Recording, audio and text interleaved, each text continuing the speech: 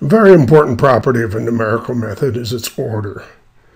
The accuracy of a method is proportional to a power of the step size, and that power is called the order. If h is the step size and p is the order, then the error made in one step is proportional to h to the p plus 1. And the error made in traversing an entire interval is proportional to h to the p. So this means if you're using a method of order p and you cut the step size in half, you can expect the overall error to be reduced by a factor of 2 to the p. The order of a numerical method is determined by an analysis involving Taylor series during the derivation of the method. But we can also do an experiment to determine the order. And that's what this program does. The input is the name of an ODE solver, and then it's going to do a numerical integration of an ordinary differential equation just involving t. So the result is the value of an integral. The integral of 1 over 1 plus t squared from 0 to 1. We know the exact answer is a half. So we do that, integrate that differential equation twice. Once with a step size of 0.1, and then with a step size of 1/2 that.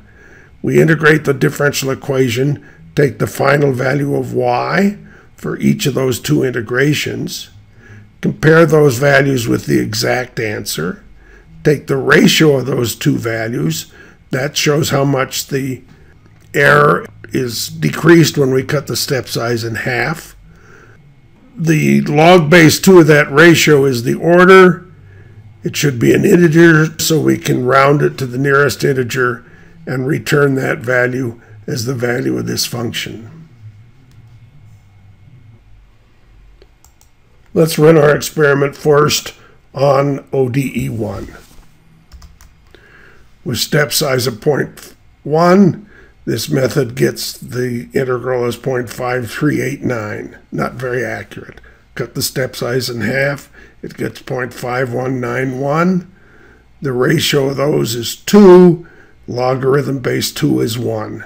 So ODE1 has order 1. Now ODE2, step size 0.1, 0.499, cut it in half, 0.4998. The ratio of those is close to 4, and so ODE2, we find with this experiment, is getting order 2.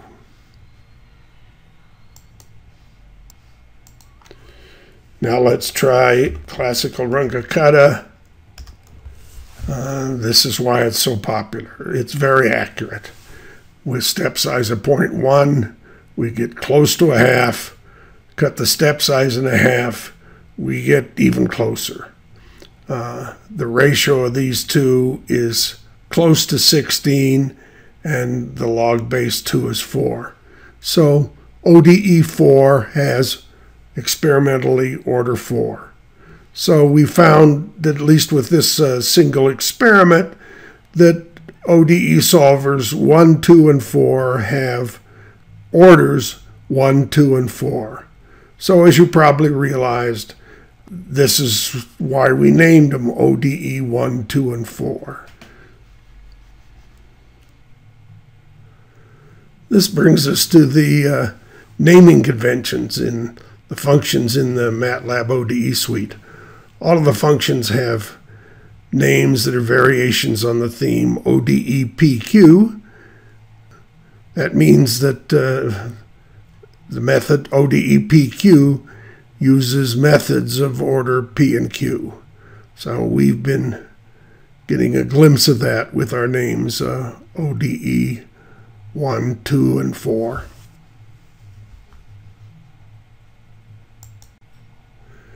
Here's an exercise. modify order X to do further experiments involving the order of our ODE solvers. Change it to do other integrals. And check out the order of our three of ODE 1, 2, and 4.